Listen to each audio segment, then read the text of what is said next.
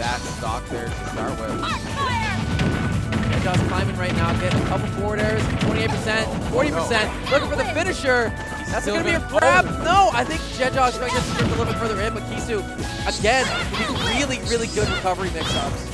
I feel like he's just kind of panicking here. Uh-oh, that might be it. It is. Oh, and he makes it back to Jeja. 3 stocks, 2-1. Biggest lead of anyone this set.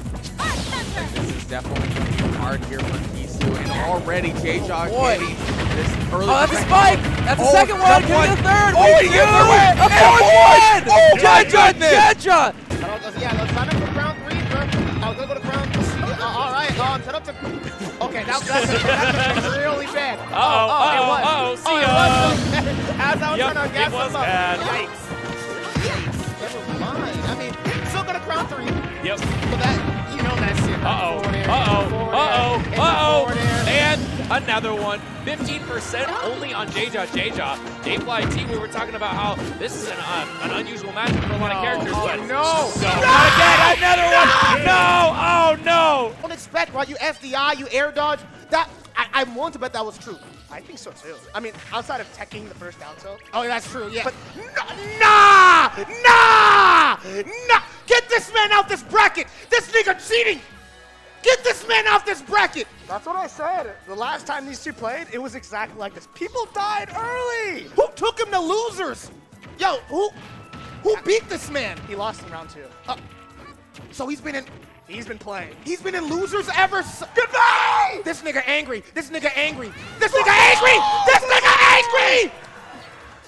He's like, I know I should not be in losers right now. Are you kidding me? No! That S-Mash, as soon as he gets the little hat, dude, oh my god. It's the beanie again. The disrespect. Looks like hacker, man. Oh, The beanie looks sick. it does. Why is beanie This is what he's got. This is what he's got. Look at the sauce. Come on, Hold on. Hunk. You don't know anything about that. Maybe You don't know anything about that. You don't know anything about that. How is it not be wrong? It does have more knockback now. Dude, I thought he was going to back air him off of the down B. I was like, this guy's... Oh. It's definitely doable for him there. But Cobra not going to let it out. Their giant combo here, 45 from Jeja right now. The lead swinging back into Jeja's favor, just very slight. Oh my, what, that kill?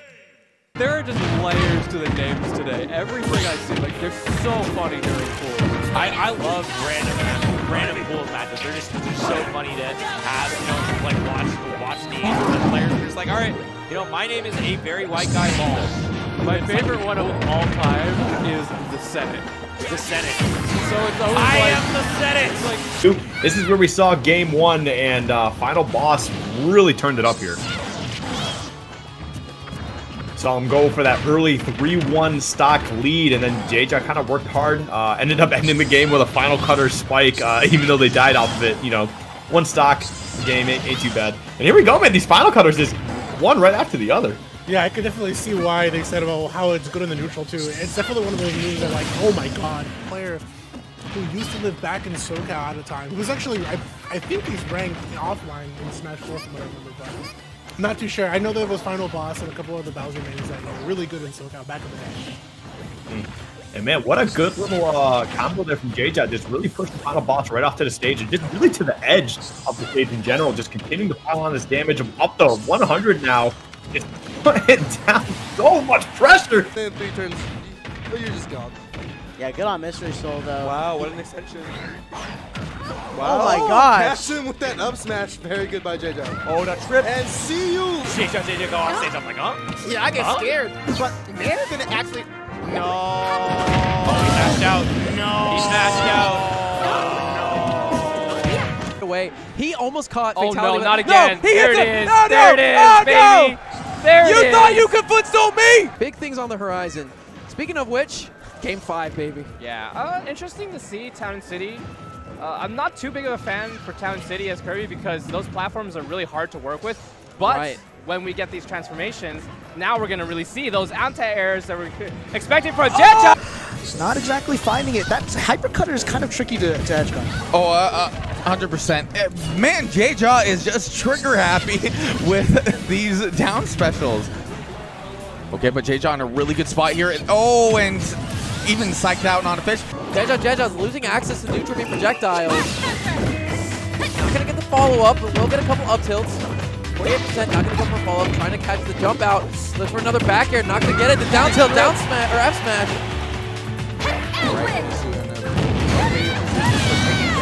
That's the thing, being able to exploit Kirby's recovery, it looks like Fatality's figured out a different way to do it. Oh, see, there was that downer you were alluding to before the set, Goose. But not able to capitalize on it, although able to get the down tilt into F smash. Yeah, Jeja's angling down his tilts and his smash attacks a lot. We saw a bunch of angled down F tilts and smash attacks as well. Ooh, a nice F smash, not dying. Yeah, okay, yeah, for sure. I mean, we saw Rico got into top 8. Let's go. Shout out to my co-caster, the Juice Box. But right now, I'm getting a scary spot there. Final boss not going to get spiked, which I thought could have been coming around the corner. But, yeah, fortunately going to be able to get back on the stage. But Jeja continue with the pressure. And, you know, I think that might be part of what he wants here. He wants that wall scenario so he can find ways to kind of, like, get that down there more consistently. Yeah, nice order here. This puts final boss at a really tough spot and a great execution to get into the right frame. So it's a little bit of a, I wouldn't say tricky learning, but there's some things to be learned. And a great gimp indeed. Look at that from Jeja. Hit him with the Cytonics. Oh my. We couldn't have asked for a better Jeja moment. That's a Jeja moment. That's a Jeja moment. Oh, good patience waiting for that shield. Oh, he's getting that percentage into the F. Or even in this one, but Jeja just wants to, you know, enjoy it. Doesn't want to win because the opponent has to, you know what I mean? Yeah, and definitely respect that, but let's see how he's going to finish this off. He's looping. Okay. I didn't know you could Yeah, loop. I didn't know that was it. Oh, no, don't do it to him. That's how he wants to end the game. Should be a down air here, down smash, that'll work too, yeah. But I love every second. Yeah, it's fun. I feel like there's certain players it's more fun to play against when they're like your early match than others. I feel like Jeja is definitely one of those. You're like, it's Kirby. I should be able to do something, right? And then yeah, like, how is he so fast? Waddle. These high-level players just think at a faster speed than the rest. And yep, there we go. Just continue to put the pressure at the ledge like he always does there. Okay, back throw.